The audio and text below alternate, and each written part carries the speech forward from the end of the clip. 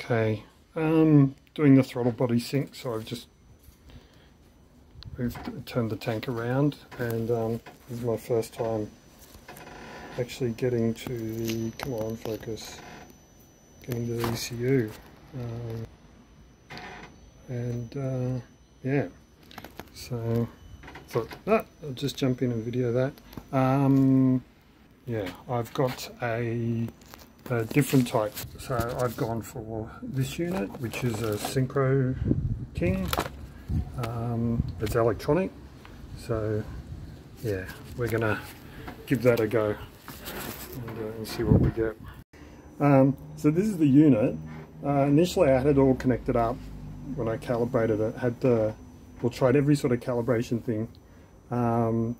It calibrates to atmosphere when you turn it on. Turns out you can't have the hoses connected here when you turn it on, or it won't calibrate properly, which is just an absolute freaking nightmare. So power it on, nothing's done, and yep, so it should be calibrating. Damn, the hoses in here are a nightmare. This one here, you literally cannot, you can see one of the nipples, one of them.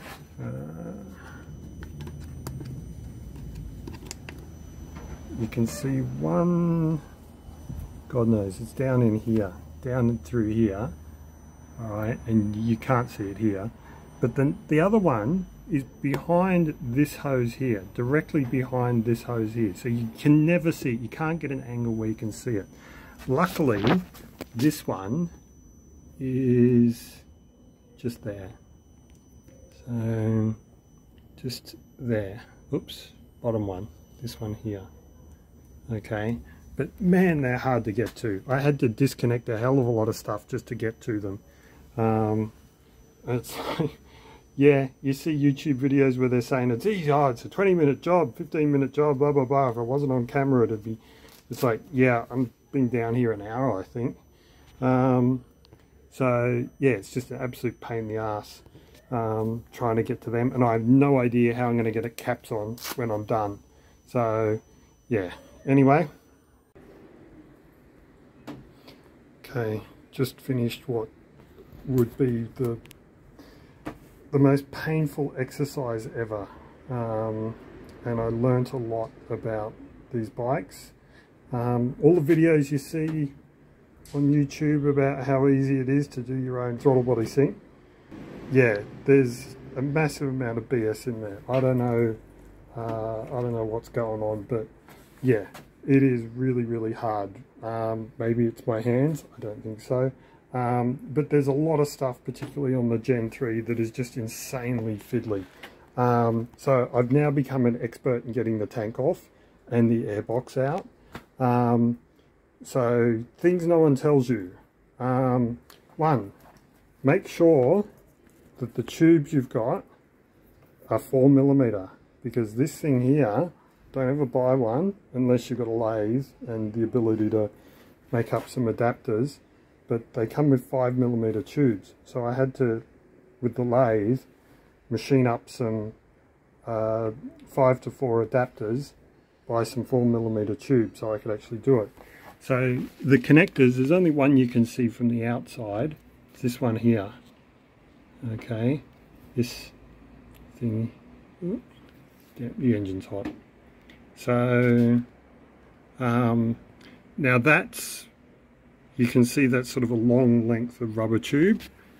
That's not how they come.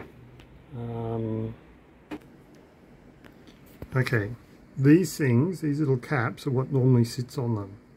Now, it's easy enough to get that outside one off, but the other two are just an absolute nightmare. Yeah, and you're going to lose them down the bottom. You're going to do, it's so easy to damage them. So what I think I've done on one of these, and it's really hard to see, I've actually managed to put a hole in it, and that screws up the idle. So every now and again, every 200 firing of whichever one that's on, it'll do a sucking sound, so it'll be a and the revs, the idle will actually dip. So I knew I damaged one, and that caused me to end up all the way back in and pull them out. So, but what to do. It's like, well, I got to replace it. So let's deal with, you know, while I'm replacing it, let's deal with all the things I know are a problem. Well, one thing I know a problem is that they're too small, so they're hard to get in and grab, they're hard to pull off, and they're easy to damage. So over at the lathe, I had a much longer piece of 5.8mm brass rod, and yeah, so got that turned down. It was quite a length of rod, so I managed to turn down a handful of adapters, and then I cut off effectively, turned it down to about 4.5mm. Oh, that's another, yeah, the hoses are 4mm, so whatever you get, make sure it's 4mm. I think I mentioned that earlier, but yeah, got to double down, 4mm. So you need this to be a bit bigger to be a tight fit, so I machined off 4.4mm diameter, about 1 centimeter long, and I have 4mm hose that I had to run out and get. Look, for windshield washers, but it does the job. Now what I did was I cut off, and you could see it before under, but yeah, about 3-4, probably should have done 5 centimeters thinking back on it. Lengths of this, and just jammed the pieces in there. So you know, now I've got the actual vacuum caps, but they're actually long enough to grab. Sorry, they're long enough to grab because they're a good, you know, 3-4 centimeters long, and they seal up on the inside, and yeah, it's just easier. I can reach in now from behind the, there's so much wiring, the fuel rail's in the way. I'm going to go back to the bike. Okay, so up in under here, there's so much crazy stuff. So you've got all of these hoses. Not sure what they're for, sensor hoses, perhaps. But yeah, you've got all of the whole stack of air hoses. You've got all of the injector connectors. You've got the fuel rail. There's so much stuff in the way. It's crazy. And really, you can't actually ever see these nibs. So you can see this one. You can get to that. Damn, that's hot. So you can see this one, but you can't see the others.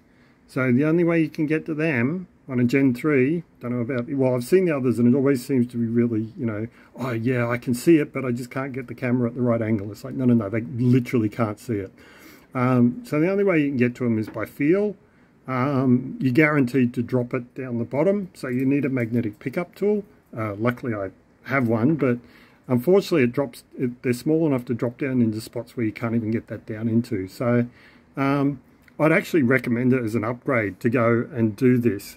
Get some at least 4mm rod, maybe 4.5mm rod. Get some 4mm tubing, cut off 1 centimeter length of brass or whatever, and jam it into a chunk of tube and use that to replace them, because that's going to sit on there just perfectly fine. It's stiff enough. I can, you know, it's not going anywhere. So and yeah, it creates a vacuum seal, and it's easy to pull off. So if I need to pull it off now, I can. Even the ones I can't see, there's enough in there to reach, and there's enough in there to hold on to without fumbling it. So yeah, recommended upgrade.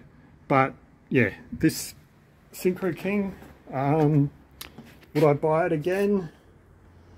It's cheaper than the other ones, but I'd probably go the other ones. They're a bit more, how do you put it? They know what they're doing, so to speak. I mean, these guys, I said, you know, I'm having trouble connecting it to the bike. It's not calibrating, it's reading uneven, all that sort of stuff. And he was like, oh yeah, well, you know, you've got to calibrate it. Pull all the hoses off up here to calibrate it. And it's like, okay, but how do you then rule out the effect of the hoses? So, because, you know, if the hose has got different flexibility, it's going to impede, you know, how it measures. So yeah, the fact that, because they're not aiming at bikes, But yeah, people will see it and go, oh, you know, this thing's probably pretty good. If you don't have a lathe, or you're not in a position to go and machine your own adapters to get it down to 4mm, don't buy one. It's more pain than it's worth. Anyway, bike is back together. Yeah, after having pulled it apart about 5 times, just to fix things. I mean, I even did the usual, there's a sensor in there that you have to unscrew in order to get to one of the things. You never see anyone mention that. There's another one. But I got all the way to the end and realized I had a screw left over. It was like, oh shit. So I had to take the tank off again. I had to disconnect, the hoses for the tank underneath, the breather hoses. Best way to get them off is once you got the tank, you lift. Okay, as soon as you got the tank unbolted, or get some towel, get the towel down over this. No need to take this out. It's actually, I did the first time, but there's no need to take this out. But do get something wrapped over it. Also, do put tape all over here. Must do things. Put tape all over your frame, because as soon as you unbolt this tank, the mounts here are going to slide down and want to scratch your tank. Don't ask me how I know. So that's your second one. The breather hoses on the inside are easier to pull off by reaching down the back of the tank from the inside while the tank is pulled up. So yeah, that's but the clips are an absolute nightmare. There is not a single clip on this bike, like hose clamp clip, that just wants to stay put. That was my next bugbear, was you know, having to deal with the clips, particularly for the breather hoses here. Absolute nightmare. You couldn't slide them up. So I'd have to put them on, put the hoses on while the tank was up, and then I'd have to come around and do it from underneath to get the clips in place. So, you know, it's the craziness of that. So there's got to be a better way, probably even replace them with hose clamps or something like that. Shit, even zip ties would be better. But the job is done, and yeah, it's not as easy as people say. Definitely recommend replacing those little vacuum covers with effectively vacuum hoses you make yourself. You know, they'll just do a better job. They'll be easier to get in, and yeah, probably really the more robust. I mean, that rubber's pretty soft, so not easy to do, no matter what anyone says. So yeah, I could probably do it real quick now, but just the prep work is an absolute nightmare, and making sure you've got everything set up right. Okay, just an addendum on the synchroking here. So yes, there's a number of issues with it. So one, it comes with 5mm hoses and no adapter hardware, which I don't know what their core, or what they think the core market is, but they don't really specify that there's no adapters. But the next thing with it is that it comes with, and this is modified, but it actually comes with just a pair of large, really crappy alligator clips, with the expectation you just clip it on your battery. There's a couple of issues with that. Well, one is shorts. As we know, the battery under here has on the positive terminal has a cover over it, which loves to flick off anything clipped to it. So you're guaranteed to end up with a short at some point, and if your negative lead comes off, you're fucked. But the bigger issue with this is that it has to be calibrated. It calibrates on power up, and it has to be calibrated disconnected, which means this thing needs to be powered up before you connect it. That's a bit of a problem, because you don't really, while you're trying to disassemble and connect and all that sort of stuff, you don't want these alligator clips effectively clipped in under where your tank is. It's a bit of a moronic thing. Now, I've got my power bank, and I kind of knew straight away. It was like, no, I didn't want to do that. So I just put in a little Molex 2-pin going to you know, standard DC jack that I knew my my power bank would be able to take. and yeah, I powered it off that.